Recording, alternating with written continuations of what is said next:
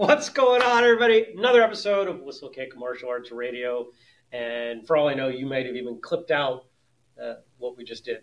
No, there. No, you didn't. You didn't do that. Okay. Nope. Well, then don't get to know how we got here. But on today's episode, we're going to talk about martial arts and pop culture throughout the 80s and the impact of. Really, we can talk about how each impacted the other. And if you are watching, which you should be, because we record these in video rather than listening, you'll notice there's a third person. You're not hallucinating. Bill Leith's back on the show. Hello. Thanks for being here. Thanks for having me. In your school. Welcome. Thanks for being here in your own space. Thanks for letting us. Thanks for letting us be in your space. Yeah. Shortly after the recording here, and actually, I think we're probably going to cut this in. We're going to go grab some footage of the manhole cover, which really was the spark. Was that the first time you and I talked? Was when you emailed me about that? It was probably the first time we talked more than a quick email setting up an interview with Mr. Durkin, but yeah. Right. So Andrew and I have been thinking about martial arts, pop culture, Ninja Turtles, how all of this relates. Because it really, there's so much overlap and cross-inspiration. It's hard to separate. Can you imagine 1980s cartoons without martial arts in them, without fighting, without combat? I mean, it existed. You're left with what? My Little Pony? Yeah, I mean, I was thinking that. I mean, because at first I was thinking... Maybe Smurfs? Yeah, Smurfs, Care Bears, yeah. They follow their hearts, though. That's true. That's a whole other episode. We could talk about the martial implications of the Care Bear stare on another show. But you're right. Like even shows that weren't martial arts, like obviously we're talking like Ninja Turtles, like something that wasn't quote martial arts, like He-Man and She-Ra. Like they still had fighting and stuff in them. Yeah, there's still a lot of fighting in there. Now we need to kind of figure out. The audience, they've been paying attention for a while. They've got a good idea of where we are on Ninja Turtles and movies and things like that, but less so you. So, what did you grow up with? Well, I definitely grew up with all that. I mean, Ninja Turtles, Karate Kid, more through my teens, X-Men. Mm-hmm. That was huge. Mm-hmm. That was huge. I believe there was a Spider-Man cartoon in the 90s, if I'm correct. Yep, there was. There was one in the 80s as well. Okay. Well, Spider-Man is ageless, but Batman, Superman, Justice League, all that stuff kind of pops into mind right now. Absolutely. Mm-hmm. Yeah, and for me it was also G.I. Joe. I was big into G.I. Joe, but not all G.I. Joe. I liked all of G.I. Joe that had martial arts experience. So obviously everybody knows Snake Eyes, right? He was and Storm Shadow came along afterwards. They were the two big ones, but there were a lot. And I remember I was really excited when I found out that Doc, who went around doing medicine stuff, he was a pacifist. He didn't like to fight, but he trained in Aikido. And I was like, whoa, that's so amazing. Yeah. So I had to go out and find the Doc action figure because he did martial arts just like me as a kid. Just like I wanted that, or Jinx, or all of the other ones that if it said they trained in martial arts, I wanted to get that action figure.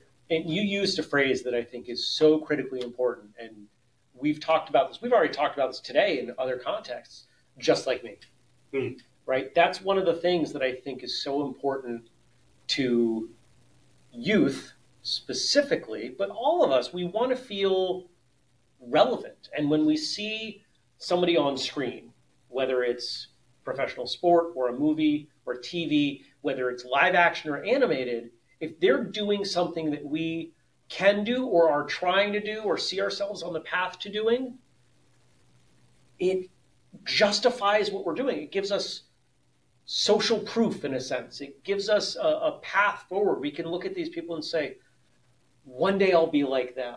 One day, maybe I can do what they're doing, or I'm going to try to do what they're doing. And if you don't believe me, take a look at professional sports. If you have a child in the house who is playing basketball, soccer, football, hockey, whatever, they probably have a favorite pro athlete, and they probably look at that person and they see that person as something to aspire to. Was that at all your experience growing up? Did you look at Ninja Turtles, et cetera, and say, I want to keep going. I want to be green and eat pizza. I mean, my metaphor is breaking down a little bit. I mean, we'll go with the pizza part. You know, it's so. I'm trying to put myself in the mindset of an 8-year-old. Yeah, I'm sure subconsciously, maybe. I mean, me and my brother, we ran around the house pretending to be our favorite Ninja Turtle, but I don't know if we had that. Who was? I personally wanted to be Michelangelo, but I think I was more of a Donatello or Leonardo, just knowing myself. My brother was for sure Raphael. Raphael. Yeah, for sure. That was me. I wanted to be Raphael. Mm-hmm. I was definitely Donatello. Anybody out there who knew me back then, you're nodding, you know. It's good to know one. I competed with a bow, and I was a nerd. Did you wear a lot of purple? No, it wasn't really acceptable for boys to wear purple in the 80s, which, I mean, it seems so silly to say now, but... And if you even go back further, when the Ninja Turtles were created, which, you know, we haven't mentioned that, we mentioned that we're in your dojo here in Dover, New Hampshire, but the Ninja Turtles were created in Dover. You know, Peter Eastman and Kevin Laird created the comic book when they lived here, and they didn't have colors. There was no Donatello wasn't purple; they were all red. Yep, and in fact, Raphael in the first issue didn't fight with Sai; he fought with Tonfa, which was interesting. He later transitioned to Sai, and you know they didn't have Michelangelo didn't have an M on his belt buckle, and they were kind of gritty and mean, and they were not. It was not a cartoon for kids. It would not have been. It was more what we would call today a graphic novel rather than a comic book. Gritty. Yeah. But yeah, I related to Raphael when the TV show came out, the cartoon came out, because I definitely got exposure to the cartoon first, and then started collecting the comics. But yeah, Raphael was me for sure. I liked Sai. In fact, I even had the Raphael learn how to karate comic book, where he taught stances in Japanese, and I trained in a traditional Gojuru school where stances were taught. That's Zenkutsudachi. That's the Japanese word for a front stance. And in the comic book is Raphael showing you how to do Zenkutsudachi, and it says in Japanese, Zenkutsudachi. And I was like, this is really cool. Like, again, this is something that I do, and I was able to relate to it a lot. Someone did their homework. I was very impressed. And that's something that always struck me, because I assumed, you know, I when I learned about the animated show, right, I remember vividly discovering that one day. And then I found out that they were based on comic books. As I got older, I remember thinking, these guys must train. And then I learned only in the last few years, they didn't. To put in so much authentic detail rather than just having them randomly using swords, it's kind of impressive, right? Like, you don't generally see for a kid's cartoon that much authenticity. I mean, I think I know you well enough to say that you've got a bit of nerd in you, right? Like, you would do that if you were going to create something. You'd want it to be authentic. I know that about you, Andrew. I'm certainly the same way. I don't know how many of you in the audience are like that. But if I was going to create something quickly, which I imagine the transition from the comic books to the cartoons it was fast intentionally because of financial reasons. You know, I might have dropped some things. I might have said, all right, what's faster to draw? Sai or this stick or this other pointy thing, right? You know, I'm probably a producer at whatever production house and not really caring, because if it's on TV, kids will watch it. But there was still so much in there. And if you look at Master Splinter, right, that's pretty darn authentic too. So there's so much of that flow of real martial arts into pop culture, and we see that. You know, what are some of the other places that we see that direction? You know, think about it in terms of TV and movies. In regards to the martial arts? Yeah, the martial arts influencing in an authentic way.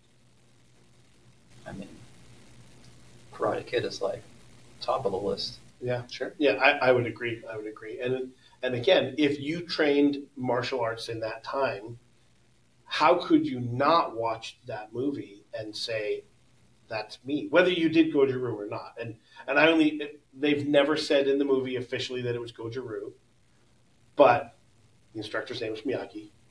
And in the third movie, he does Seiunchin, which is a Goju kata. So I'm just saying, I think it was Goju-Ryu. But I did Goju-Ryu, and I definitely made the connection to his instructor's name is Miyagi, and Chojin Miyagi is the founder of the style that I do. Like, it was hard to not feel that connection and that kinship with Daniel because of that movie, for sure. For me, it was here's someone else that gets picked on and also does karate, and eventually overcomes. And they did a really good job with that movie in not just showing that part of it, like overcoming challenges, perfecting yourself, but also the student-teacher relationship between Daniel Miyagi and teaching life values of the martial arts. I think for a lot of people, that was the introduction to what the martial arts can do for you besides just punching and kicking. In such a great introduction, right? Any of us who've been training a while know that most people come for punching and kicking and they stay for other reasons. Absolutely. And that was, as you said, a good introduction to those other reasons. What other shows did we see it move in that direction? So I don't know how much this would have influenced stuff, and it wasn't the show that I watched very much, but the Mighty Morphin Power Rangers have been around forever. I mean, the actors have changed, but I'm pretty sure the show still exists, like making new movies and things. But when I was a kid, I remember that existed. I didn't get into it personally, but I know a lot of people did. Yeah, that was post 80's, right? Because I think it was 92, 93 when that rolled out, and that's why I didn't watch it. Because I tried, I had friends that were talking about it, and it felt a little cheesy, a little young for me. Yeah, and was in the same boat. I was definitely the age bracket me and my brother they went for. And it was cheesy, but we still loved it. Right, and I've said on this show many times, Karate Kid is not a good movie, but it is a great movie, right? Just because things can be bigger than the sum of their parts if you find value in it. What was it about Power Rangers that made you say, this is something that I love? Probably the complete opposite of just coming to mind of Karate Kid. I mean, it was just punching, kicking, explosions. I'm sure there were some life lessons they put in there, but I was too young at the time to catch them. I mean, it was the 90s. I'm sure they put a little after-school special in there at some point, too. Yeah. But no, it was just flashy, and there was cool stuff happening with those giant monsters, and they all transformed. I mean, what else could you want? No, when you're 8 years old, I mean, it's kind of all you need. Yeah, pretty great. Yeah, and I was older when it came out. I would have been in high school when they came out, and all I remember was for me it was too fantastical, which is silly because I like Ninja Turtles aren't fantastical, right? So that's a little weird. But I do remember having a crush on the Pink Ranger. I do remember that. Let's talk about the other direction. It's pretty obvious if you look at pop culture in the 80's, you can see the martial arts influence. It was for a lot of people, it was the greatest era of martial arts films, right? They were being turned out pretty quickly. You had a lot of franchises that had a lot of sequels. Most of them continued to get worse. I'm not going to say got worse. They continued to get worse because most of the first iterations weren't very good. But there again, we see a lot of movies that we look at through the lens today and say, this is not a good movie. The acting is bad. The writing is bad. The martial arts isn't even very good, but it was on screen. We got to watch it. The first one that comes to me was the American Ninja movies with Michael Dudikoff. They made like 6 or 7 of them, and the actor ended up changing. But I remember again, he's a ninja. I'm a ninja. At least I thought of myself as a ninja. You wanted to be a ninja. You know, I wanted to be a ninja. We all wanted to be And so, you know, absolutely, like, they were there, and something that we looked up, that I looked up to, not up to, that's not, I didn't look up to them, but I saw it as a piece of me, part of me. Yeah, part of something that was important to you was represented on screen, right? And if you're a car person or a horse person or whatever, right, you might go watch you might watch a movie that revolves around that theme for a similar reason. Yeah. For me, it's all the Van Damme movies. I watched them. I'll still watch them. Yep. They're still terrible, but they're still fun. What's your favorite Van Damme movie? Probably Kickboxer. Okay. It's a classic. Because I still hurt when I think about him kicking the tree. My shin still hurts when I think about that. One of Mr. Durkin's students used to do that outside, you know, against an oak tree. This man is top martial arts. He doesn't do it anymore. He's reaching 70. His legs are broken. But we were sitting in the dojo one day, and one of the fathers was just sitting there. We're just chatting, and then this is Len Burroughs, Mr. Durkin's most senior student, walks in, and they look at each other, and the father goes, "Len?" And Chris, I remember you. You were my neighbor. You were my brother's friend. You used to stand outside the house and just smash this tree with your shin all day. I'm like, yeah, that was me. That's funny. Yeah. For me, my Van Damme movie would be Bloodsport because I liked I liked seeing the different martial arts. The competition at the end where there was the guy running around the ground like a monkey, like that sort of stuff I really enjoyed. And so that was mine. Have you seen the movie JCVD? Short for Jean-Claude Van Damme.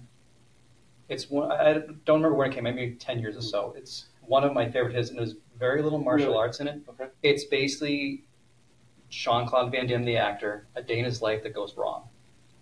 He's going through all his life. It's a movie, not a TV show. No, it's a movie. Okay. It's his life is just having the challenges that happen. Interesting. And he just kind of stumbles into a situation where his martial arts may have to be used, and there's a very, very good monologue in it about his feeling about the martial arts and what it means to him. Interesting. I'll have to check his that life out. challenge. You can see it. I think it's free on YouTube. At least the French version of it, I think, is free on YouTube. Okay. That's fun. Definitely check it out. Very, very good movie. Interesting. Those are words I don't think I've ever heard connected. It's a very good Van Damme movie. It's funny because I think that nowadays I hate that I'm saying it, sometimes there's too much fighting in martial art movies. There's not enough subtlety with it. It's just nonstop action. I need some plot. I need a reason to care about the outcome of the fight. And it gets redundant at a certain point. And this movie doesn't have all that info. When it has it hits the right spot. Yeah. And a lot of humor too. A lot of Jean-Claude Van Damme humor from the man himself. That's funny. And then the other one that obviously I can't have an episode like this and not mention Best of the Best, which was a great martial arts movie. It's so bad. It's so bad. It's so good. It's so Don't bad. think I've actually seen it. You're missing out. No. Okay. Don't. As a kid, did you ever drive by a really bad car accident and your mother said, "Put your head down, don't look," and you wanted to look, but you knew if you looked you'd regret it? That's Best of the But then Best. you looked and you saw some really cool things. No, you didn't. You saw terror.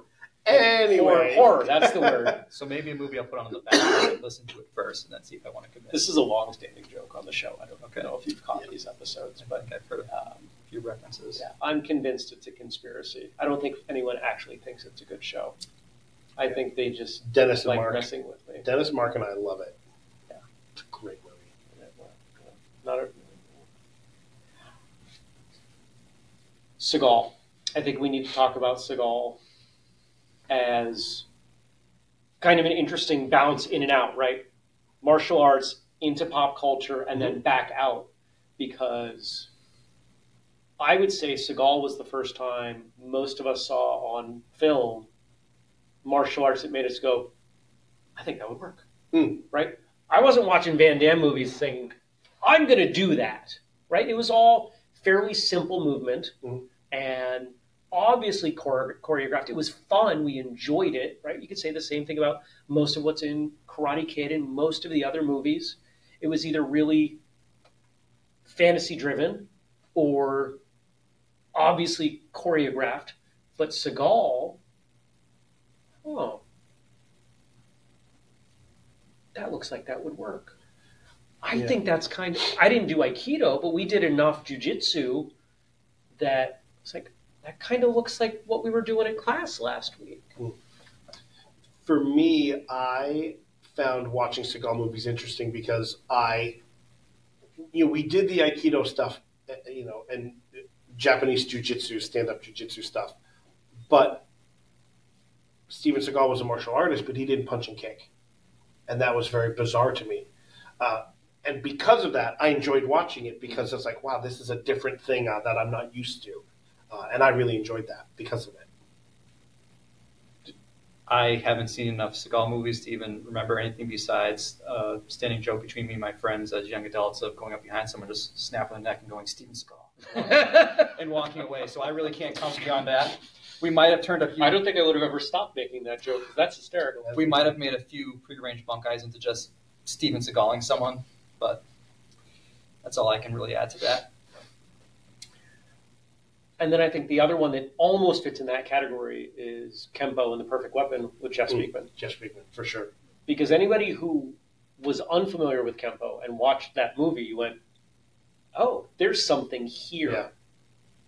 Yeah. Did you ever see The Perfect Weapon with Jeff Speakman? No. I would say, because it's 89, right? 89, 90, That 91? sounds right, yep. Okay.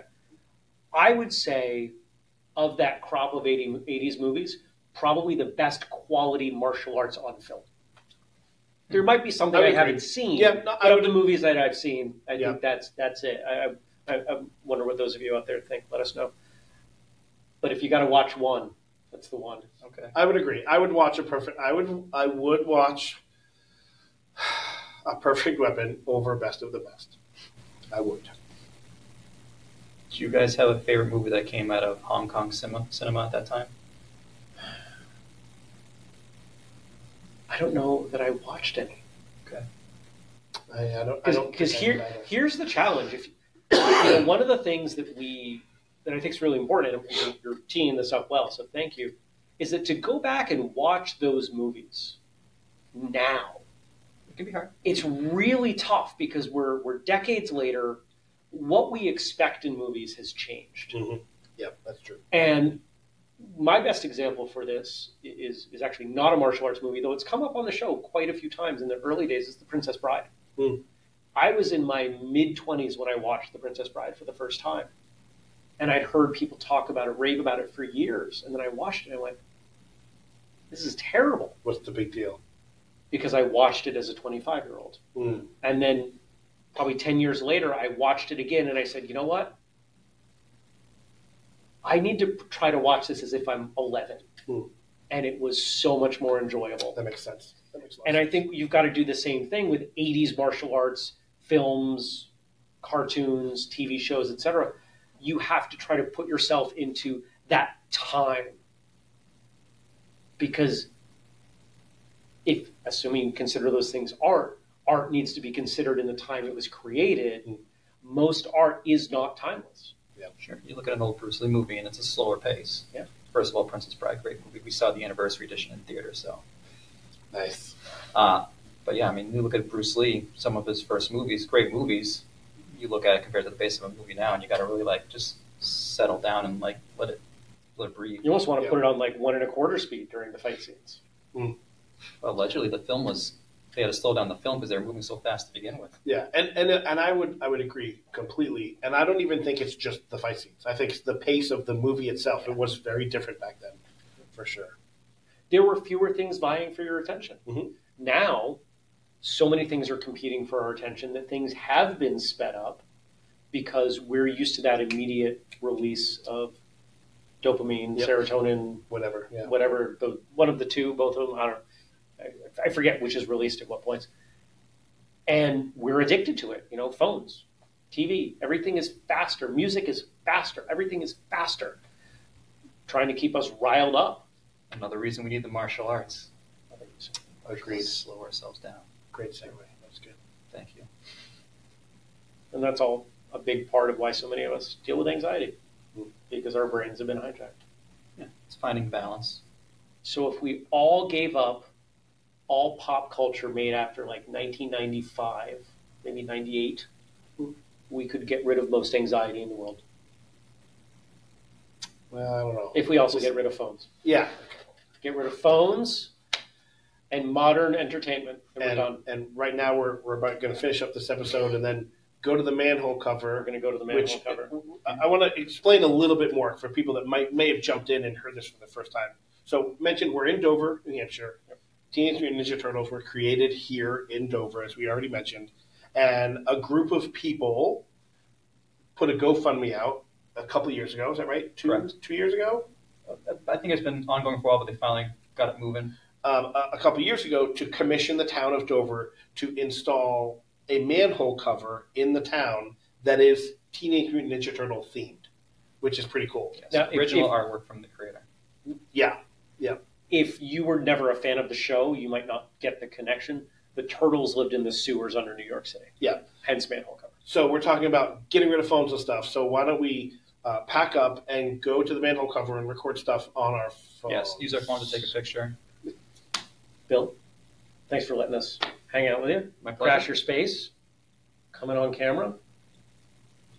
I talk to you every day. Thanks. Yeah. Thanks for driving down. Yeah, absolutely. To you out there, thank you. Genuinely, thank you. Thanks for spending some time with us. Remember, if you want to support Whistlekick, go to whistlekick.com, grab something using the code podcast15, join the Patreon if you've got a school, Whistlekick Alliance. And if you've got ideas for guests or topics, let us know. Andrew at whistlekick.com, Jeremy at whistlekick.com. What's your website? It's leithkarate.com. leithkarate.com. And what episode number? Oh, gosh. We've had Monday's episode is episode 924 as of recording this. I don't remember everyone's episode number. Come on. No, you're usually better than I am. I got nothing.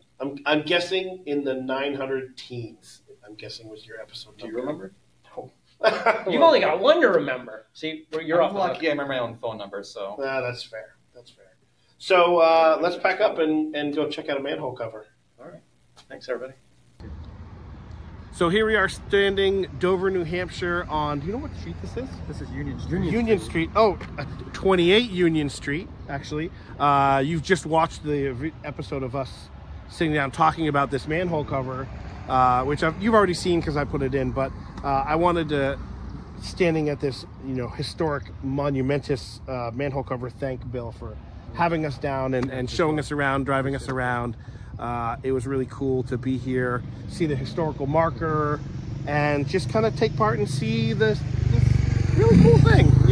It's pretty cool. How often do you see a custom commemorative manhole cover? I mean, people have commemorative plates, commemorative coins. Yeah. I'm not aware of another commemorative manhole cover. Go Dover. Good job. Awesome. All right. Until next time, Train hard. smile. I forget. Have a great day. It's tough when you're on spot like that.